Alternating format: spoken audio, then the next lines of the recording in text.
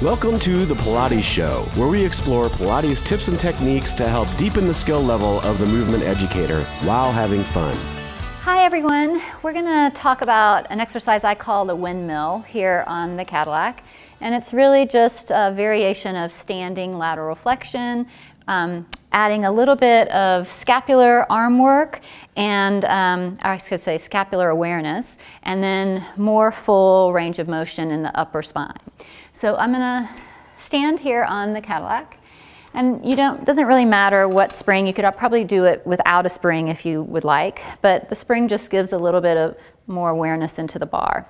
And so I have clients kind of stand a little bit to the back edge of the Cadillac here with one hand on the bar slightly in front of the shoulder, and then the opposite free hand is resting on the horizontal bar here.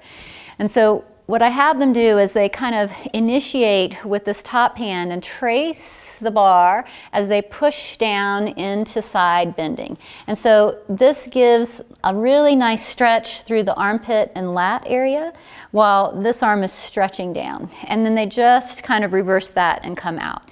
So what you're watching for here is that they are staying in the frontal plane, that the shoulders and the hips stay stacked.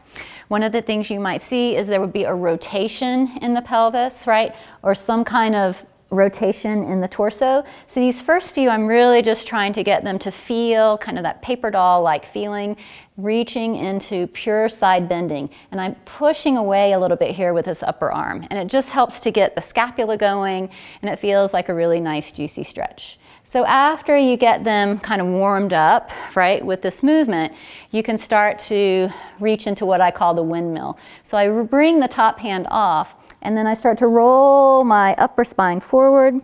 I pull away from the bar as I lift up and reach back over. So to me, this motion seems a little windmill-like.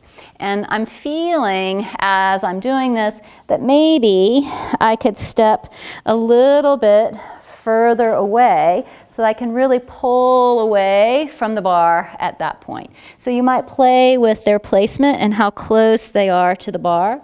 But what you're looking for here is to isolate the upper ribs, upper spine. The pelvis is staying stacked and tall, and that they're mobilizing through the shoulders, the rib cage, and the spine.